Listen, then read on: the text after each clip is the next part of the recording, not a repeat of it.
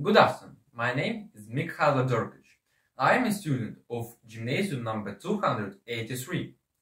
The theme of my presentation is investigation of geometric characteristics of twisted antiprisms with equilateral semi-regular polygon in the basis.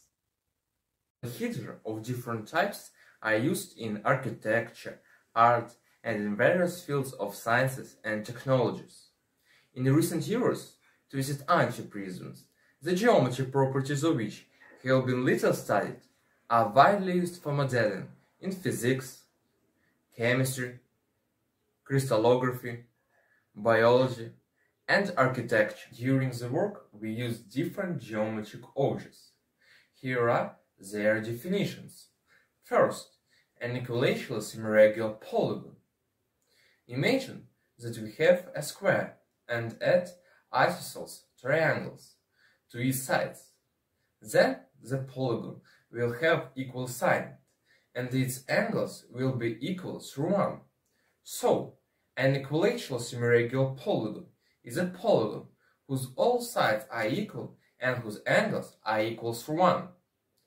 Next, a twisted antiprism is a convex or non-convex prismatoid with triangular side faces and equal semi-regular polygon in the bases, and the center of the polygon at the top base is projected into the center of the lower base.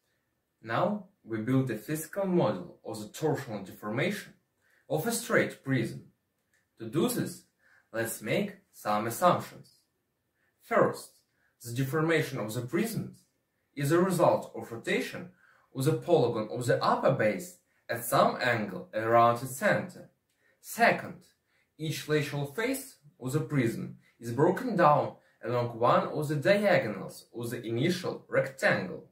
The project considers various models for a twisted antiprism. Mathematical model with a constant height h, mathematical model with a constant length d of the antiprism edges, which was the diagonals of the face of a straight prism, and mathematical model of prism deformation with a constant lateral edges b, that's possible only for the right prism. During the work, we considered the equatorial cross-section of twisted antiprism.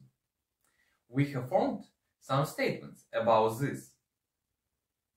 During the work, we investigated changing the position of the end of the side h of the initial correct prism. So, for right prism, if the length of the lateral HB is fixed, and the length of the lateral H is equal to the diameter of the circle described around the base, when the upper base is turned, the end of the lateral H is displaced along the Viennese curve. Also, for lateral edges that equal the diameter of the circle described around the base, the projection of the lane along which the end of the constant side h of a correct prism moves during its torsional deformations onto the plane that touches the cylinder along a straight line containing the original h of the prism is a Guido Grandi rose.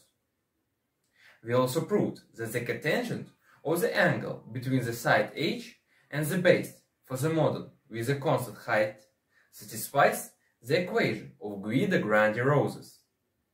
And for the model with a constant length of the side h, the cotangent satisfies the equation of deformed Guido Grandi rose.